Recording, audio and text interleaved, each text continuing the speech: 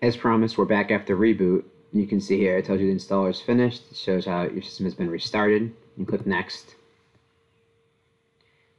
And then this is kind of neat. It just shows you some of the stuff, like first launch tasks. It launches the VMware View executable. Ask if you're done. Yeah, I'm done.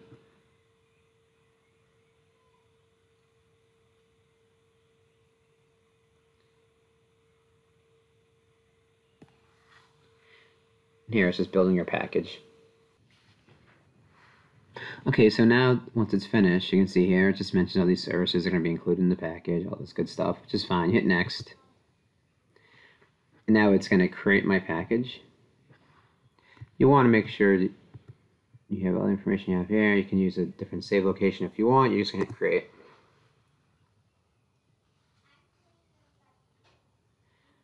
And so right now it's creating and saving that MSIX. And once this is done, there's the most important part I'm going to show you in a second here. Is that depending on how you're doing it, so if you're using device guard, you need to go look at the package and grab that root cert, and you'll have to deploy that via Intune. Because if the trust is not valid, the app is not going to be able to install and run for you.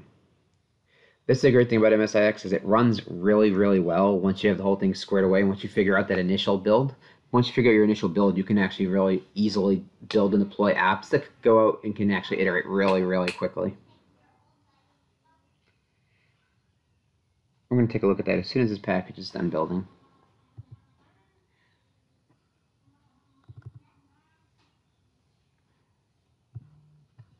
And actually, since this is kind of doing its thing, we might be able to get into it now. Let's just take a look, just to kind of save some time.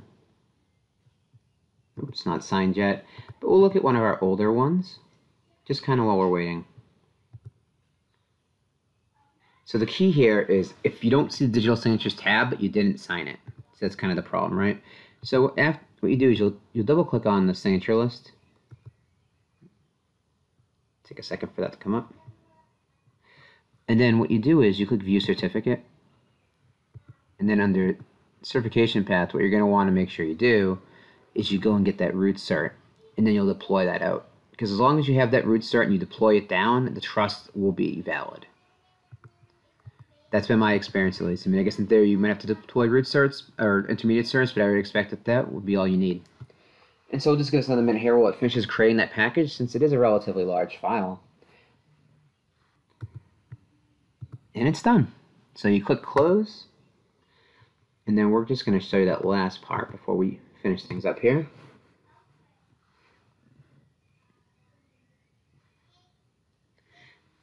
So since you've built your MSIX, you're now able to go ahead and deploy it. And that's really what's important. So you go here, and you're going to click Add. And you go down to like we were talking about before, that line of business app section. Hit Select. You'll see how easy this is, which is really a nice departure from other platforms where you don't have to know all this information and pull all this stuff together. All you'll just do is just select that package file, hit OK. You can see here it's got all this information in here.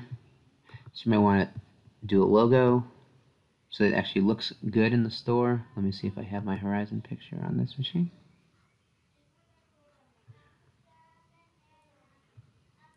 So usually what you'll do is you'll go and grab a Horizon icon, but like for now I'm just gonna throw a little Mobile John in there just for fun.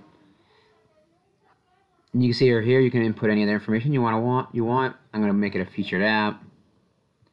I'm gonna categorize this as a business app. And you can put information in, information URL, privacy, etc., etc. Kind of whatever you want to put. And you hit next. I'm not gonna scope it. I'm gonna make this an available app to all users. It's pretty easy.